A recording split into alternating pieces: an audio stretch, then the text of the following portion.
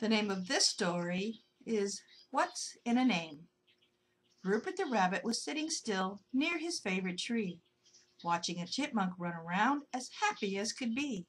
He was sniffing a little bit here, then running over there. Then he would pick up a rock, pause, and look around everywhere. Rupert wasn't even sure what he might be looking for. He had never just sat still to watch a chipmunk before.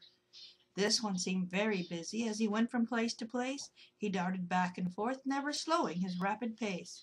He heard a strange noise off to his left, so he turned to see. He stretched his neck, listening, wondering who it might be. Bobbing and weaving through the long grass, he saw a round white head. It was Daphne the duck, and she was running with her wings spread. At the same time he saw Daphne come running towards him full out. Rupert turned back around quickly when he heard the chipmunk shout. He almost laughed right out loud when he saw what the chipmunk found, but held his breath, hoping he wouldn't drop Cherie on the ground. Too much happened all at once, but then the moment quickly passed. Still, it took a moment to straighten out everything at last. When the chipmunk had picked Cherie up, thinking she was a rock, the snail had screamed loudly, giving the chipmunk an awful shock. Rupert was very glad the chipmunk hadn't dropped his small friend, and even though she was frightened, she was all right in the end. Daphne had burst onto the scene just as the chipmunk gave his shout, but she knew there was no time at all to figure everything out. So as Rupert had sat there watching, with his eyes growing wide, Daphne had scooped up both of them, then had found a place to hide. She had come right to the place where he was sitting, as it turned out, and this time it was the duck who had showed surprise with a shout. After everyone had settled down and were quiet at last, Daphne said people were coming right behind her, coming fast. To Rupert's surprise, the chipmunk said, "I knew it wouldn't take long. I'm hungry, you see," he said. "So I knew they would soon be along." Looking at the rest of them, he just sat there, pleased as he could be. "What's wrong with you?" the chipmunk asked. "Don't you know my name is Cheese?" Rupert looked at Daphne, who shrugged her shoulders and shook her head. Cherie had no shoulders, so she just moaned a little instead. Rupert looked closely at the chipmunk, who said his name was Cheese. "That's a very different kind of name," he said. "Everyone here agrees." "Besides," Cherie said, "people aren't something I know much about, but I'm sure you'll explain why they care you're hungry, I've no doubt."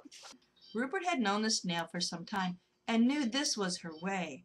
The words she used didn't always mean the thing she had to say. He could tell Cherie really didn't believe people would care, that a small chipmunk was hungry, so they came here just to share.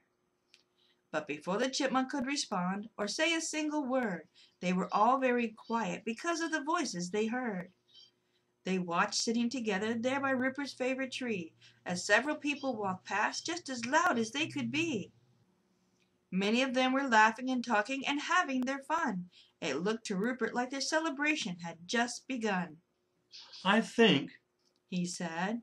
"they are going to be here for a while." For some reason he wasn't at all surprised to see Cheese smile. Once again he looked at Daphne to see what she had to say, but to his surprise he found she had started walking away. "What's going on?"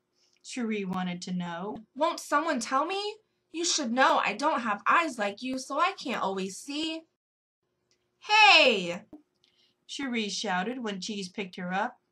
"You put me back down." "Here," he said, putting her on Rupert. "now you'll cover more ground. The duck has the right idea," he said. "Come on, follow me." Then he ran off after Daphne, leaving Rupert by the tree. "So what are we going to do now?" Cherie wanted to know. "What do you say, Rupert?" she asked. "Do we stay or do we go?" Rupert didn't like his friends following the people that way. He knew there was nothing he could do and nothing he could say.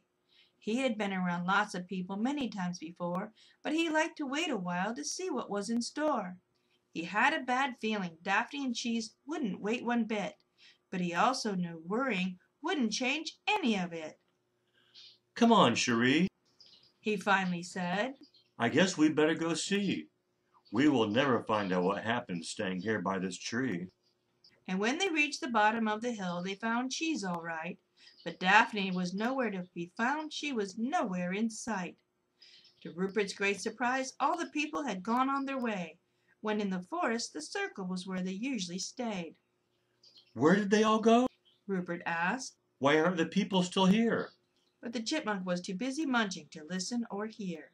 Rupert looked around some more, wondering where Daphne might be, but she wasn't anywhere nearby as far as he could see. What is all that noise? Cherie asked. And what is that awful smell? It's coming from cheese, Rupert replied. as far as I can tell.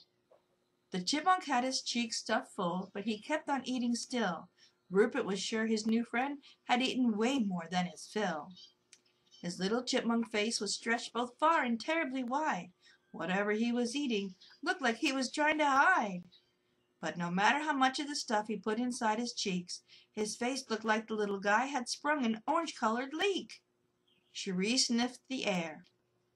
What is he eating? She wanted to know. I can hear and smell quite well, but I don't see so good, you know. It's cheese. The chipmunk shouted, his small eyes dancing merrily. It's mine, it's mine. He laughed out loud. I knew it would come to me. I have never heard of cheese. Rupert said, sniffing carefully. Will you make me guess? He asked. Or will you explain it to me? I don't know. The chipmunk replied. All I know is that it's good. And what you eat, I think, should taste really good. Oh, yes, it should. It must be a people food. Rupert said. Tell me if I'm right. The people dropped it right here, Cheese said. then kept walking out of sight. This isn't real cheese, He said, smoothing the whiskers on his face. but I was right here at just the right time and in the right place. Whatever this is that the people dropped is covered in cheese. I love cheese of all kinds, so I will eat as much as I please. But you told us cheese is your name. Cherie said. Isn't that so? It used to be Chester, He said. but I changed it long ago. But why would your name be a thing that you would even want to change? Don't you think Asked Rupert. that's a little odd or maybe strange? Rupert was surprised the chipmunk could talk so much while he chewed, with his small cheeks stuffed so full of the crunchy orange-colored food. One thing I've learned, The chipmunk told them. which I will share with you, is that it matters very much how you do the things you do. What does that mean? Cherie asked. How do you do the things you do? I will explain Cheese said. how to bring the things you like to you. I won't promise you will get everything you want, you should know. I'm sorry to say that isn't how it works or how it goes. But when you find a thing is important to you in your heart, believing you already have it is the best place to start. Oh? Rupert asked, one eyebrow rising high. Wouldn't that be fun? I'd eat clover all the time and play every day in the sun. No, my friend, Cheese said. that's not exactly what I mean to say. He licked both of his paws and wiped the last of the orange away. You may not get everything you want, but one thing I'll tell you is true. If you say you'll never have a thing, then that's what will happen to you. I think Rupert said, I understand. smiling at his new friend. It all comes back to what's inside your heart and mind in the end. And that is why Cherie put in. you changed your name to Cheese. What's most important to you is to get as much as you please. Daphne came strolling back just then and sadly shook her head. If that's the case, then I think I'll change mine to fish instead. I followed behind the people as they went through on their walk, but they didn't give me any food, no matter how I squawked. The new friends all laughed together, then each went on their own way. Rupert had much to think about. He'd learned something new today. And though changing his name wasn't really something he would do, his heart said much of what Cheese the Chipmunk had to say was true.